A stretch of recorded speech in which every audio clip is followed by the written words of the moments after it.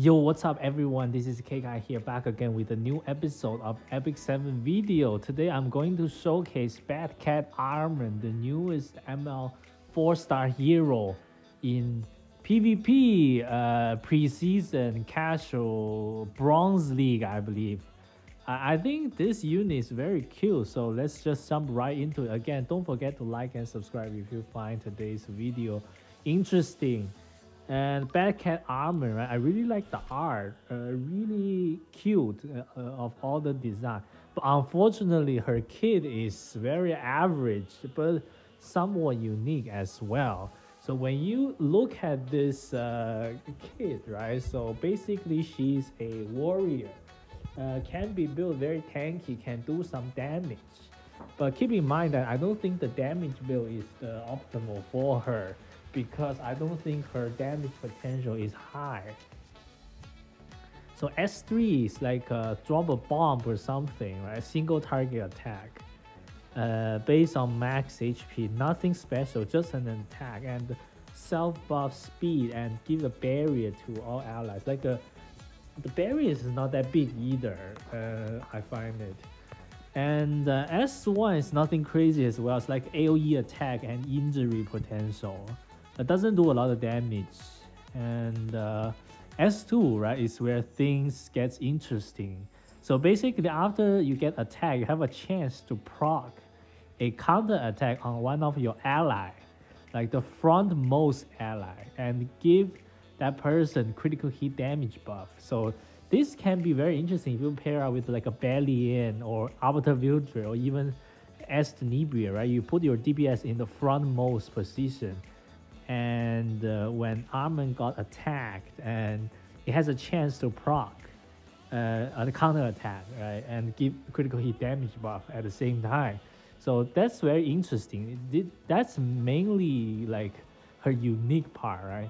Right now, I don't think her kit is very overpowered, because even though she can give dual attack, right? Sorry, counter attack. It's not that overpowered if one of your DPS gets a turn. Not to mention that we're still in a very fast meta. Like relying on counter attack is not always ideal, and we have Lionheart Sermia to punish all the counter attack mechanism.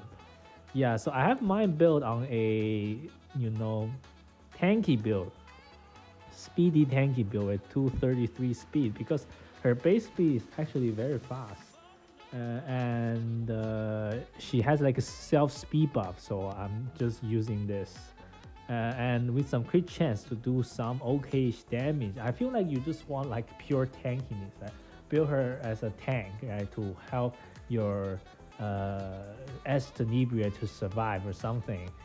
And yeah, and I put her on champion trophy. I think honestly this is the best artifact for her, and it's the best artifact for the best hero, right, for champion trophy, because Armin S1 is AoE attack, and you have a chance to proc this champion trophy to get a stun on the opponent, which is really nice. So I'm using the champion trophy. Yeah, overall I think she's more of a fun hero to use, right?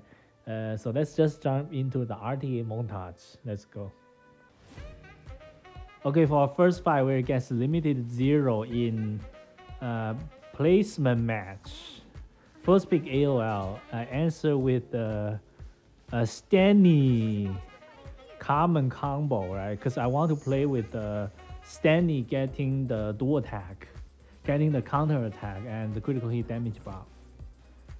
So basically Stanley is my frontmost DPS here. So it looks like he's going with like a pseudo cleave control drop. So here we're gonna pick some damage, right? Arbiter Wieldred and Payra try to outspeed. I mean, it's preseason, so it doesn't matter what you pick here as long as you're having fun. And Fire Suri, interesting. Going for the speed contesting, and Caesarea. So I'm not gonna ban the Fire Suri. I'm gonna go with the True here as my secondary DPS to put in the front. Okay, Payra got banned out. So I put true in the front because this is a very interesting combo. You can potentially S1 into a whoosh, right? S2, which is very interesting. Let's see if we proc anything here, right? Proc the counter, please. My true is on a counter and tanky set. Okay, innate on. Okay. Doesn't matter though. Right? It's invincible. So we want to S3 here because we don't want to proc the Angel Light. Self skill nullifier. Okay, decent damage. And here we sober, right? Just wipe the board. Okay, at this point it's over, I think. But as you can see here, I should proc that counter attack and got a critical hit damage buff. So it can be spicy in some situations, but it's not doing anything here, to be honest. Okay, this one should be a real fight. Still pre-ban the belly and try to take away the standing. So Rimuru first pick, very strong. And standing FCC, right? Very standard. Because Conquer Lilius got banned out, otherwise I would go Conquer Lilius and standing. So who is he gonna pick? Milam, Angel of Light. Okay, we're still gonna go with the common, right? Azravi and common combo. So in this case, we can either put Azravi in the front or put Stanley in the front. Try to get a counter attack going. Laika, okay. And Huayang, okay. Level 50 Huayang though is a little bit sus. But it's okay, We're gonna pick this well in the end, right? Ban out the Angel of Light because just like a hard CC to me. But I think we can out tank the opponent. Like I don't care about level 50 Huayang. So put A Ravi in the front. So basically we are looking for A Ravi counter attack, right? And also A Ravi is not gonna get one shot. If A Ravi get one shot by Huayang and Rimuru, we still have a Ruel to revive. So level 50 Huayang super fast, right? How much damage can she do? Like she does a lot of damage. Okay, send the kick. Let's see, why is he waiting? Okay. Oh, big damage on FCC. Wait, what? Okay, level 50. Okay, we're gonna get the S3 going with the barrier and self speed buff. Alright, and Rimuru gonna cut. Steal away the speed buff. Wait, he has some anti-magic mass, right? 9,000 HP, full damage Rimuru. Is he gonna kill the Ruel?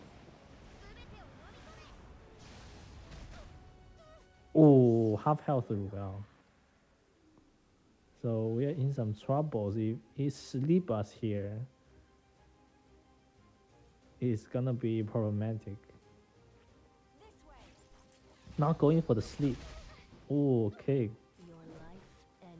So we have to take away the Laika, right? Because Laika gonna have sleep next turn.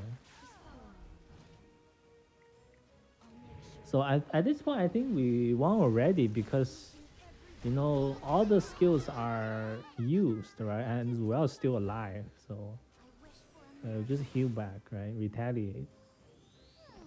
As you can see, that Carmen doesn't do a lot here, right? Just standing mid shield. And if the opponent doesn't have any AoE, and it kind of feels bad because like he's picking single target damage, right? And is he gonna go on to the okay, never mind. So champion trophy. Okay, let's go get a star. Yo, you see the champion trophy is the play because Armin S1 is an AoE, right? You want to proc that champion trophy to get a stun going, a huge stun. Right, 20% chance not bad, right? It's like a Abyssal Crown chance. Yeah, I mean, at this point it's over. Okay, see one more kick here.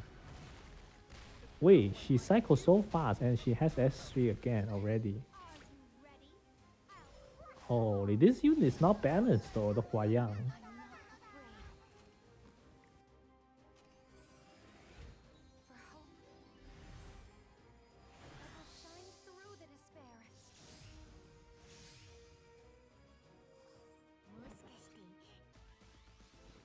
Okay, for our last fight, we finally got Stanny in the front. Can we proc some critical hit damage Stanny S1? Let's see, right? The Para is AoE. So please proc here. Oh, nice. Okay. But unfortunately, we got buff block, so we don't have critical hit damage buff. But Dillyback gonna cleanse away all these debuffs. Right? And then hopefully we can get some more damage onto the team, right? Ooh, okay. So I'm gonna just, you know, I don't know. As you can see, Armin feels so bad, right? It's like she doesn't do a lot of things here other than just being there. Right, the damage is not that high. Probably I'm not going for damage build, but I don't think you need to build her on damage because you know there are too many things counter her, right? Even LQC, right? She's a dark target, and she's more like a fun hero into AOE type of hero. So, Armin is dead, right? But it's okay. We can have Zual revive the Armin. So here we try to stun up the Lilius.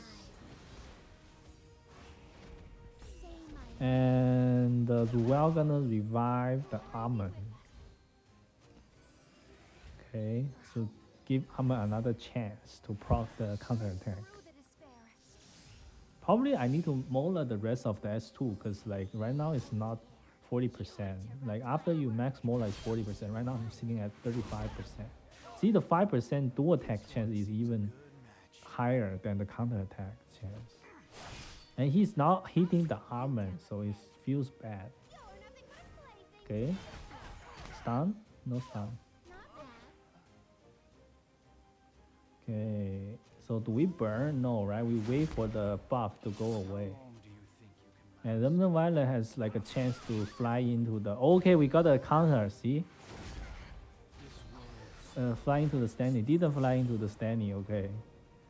And it's tough for him now, right? Because we can, you know, protect it well.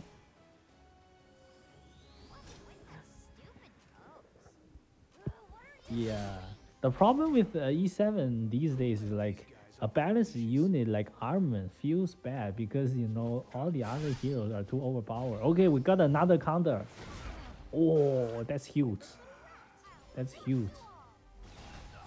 Right? Armin is balanced, but she feels like laster in today's meta. S3 and S1 should do something more other than just like damage.